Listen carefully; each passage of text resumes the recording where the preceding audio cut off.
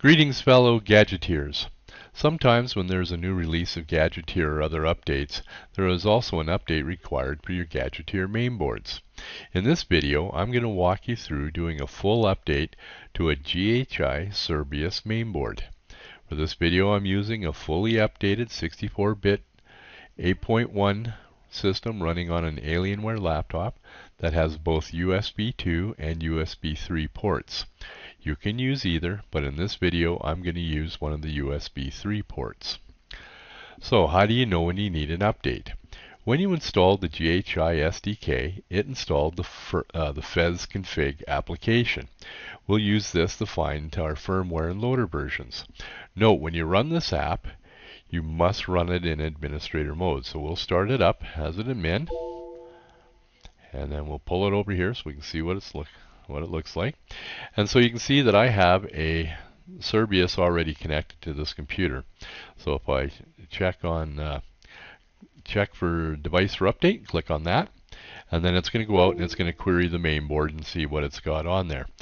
So you can see that I've got this mainboard is fully updated, and so if there was an issue, you would see a message here. If the loader version or firmware version on your computers didn't match what was on the mainboard, you would see a message here indicating that you needed to update something. But we're going to do a full update on this mainboard as is. Now, I've gotten into the habit of only having one sort of firm level-y application open at a time. So I'm going to close the FEZ config application, and we're going to start with updating the loader. And so to do that, we're going to use another application that was installed by the GHI SDK. And just as kind of a side point, I always wondered what DFU stood for, and that is Device Firmware Update. So we're going to use the ST Device Firmware Update Tester application, and so we can just double click on that, run that, and we can see that it fires up this application for us. Now, something to kind of pay attention to, and you'll see why as we go through the process, is that this is blank at the moment. Now, something else I should also probably mention is that there are currently two versions of the Cerberus mainboard. And the difference is, as you can see on this version here, there's two holes right above where it says boot. And that's where you would put a jumper. I always use just a kind of a piece of wire as a jumper, and then you would push the reset button, and that's what starts up the mainboard in a special mode. So that's the old version.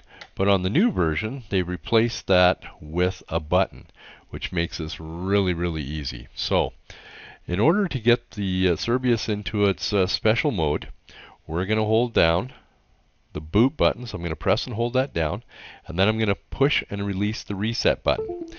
And then we can see almost instantly it goes into, in the devices list here, it says STM device in DFU mode. Now, if this doesn't happen, just hit the reset button. Release all the buttons, hit the reset button, wait a couple seconds, and then repeat the process. So now we're in that special boot mode. We can go into the protocol tab, and we're going to do a create from map. So it's going to go off and figure out how the layout of the loader is, and we're going to erase it. So click on the erase radio button, and then say go. Now this takes about 15 seconds and is the slowest part of this process. And when it's done, we should see it say success here. So we'll let it run through and do its thing. And so it's almost finished. And then we can see that it was done successfully.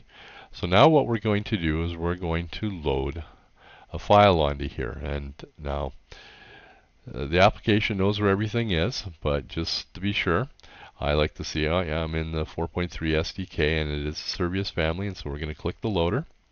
And then we're going to put it into download. Click on the download radio button, and then we're going to say go. And now this happens really quick. So it's loaded the loader on there. We've got, it says success.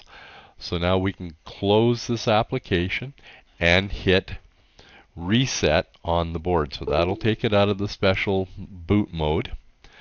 And so now we can go back into the FEZ config application, again running as administrator. And we'll fire that up. We'll bring it back into here. And so now if we go and check the device for update, we'll see that the loader has been put on, but there's no firmware present on the device, right? And this is the kind of message that you would see, red warning message if the versions were out of date with what's on your computer.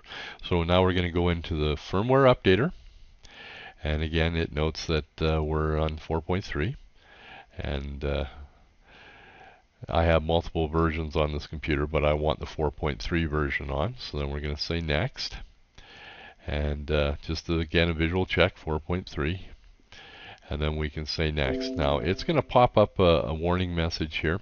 Now I've got a bucket of Cerberus mainboards, and I've been using them for some time, and I gotta admit I've done some dumb things while doing updates to my mainboards, and I've yet to been able to brick one. If total disaster happens and the machine power is off halfway through an update or whatever, the worst possible things that can be done, I've probably done them. But I've never, like I said, I've never been able to brick a mainboard, and so the worst that's happened is I've had to go back and reload the loader back on. So really, these things are pretty much indestructible. So we'll say OK to that, and now it's going to go off and it's going to update the firmware for us. So all we have to do is just let it do its thing. It happens fairly quick. I mean, I think it's less than a minute for this to finish. And so right now, you see that there's actually two files. There's a config hex and a firmware hex. And so it'll copy those on for us. And then that's the firmware, and it'll be finished. So right now it's just doing the last file. And it's really good about giving us progress and status messages. So right now it's rebooting it. And it's finishing up. And so now we can go back into the connection. We'll clear this output here. And we'll check the device again to see what versions are on everything. And it'll go through. And we'll see that the loader is the current version that's on the computer, and the firmware is the current version that's on the computer.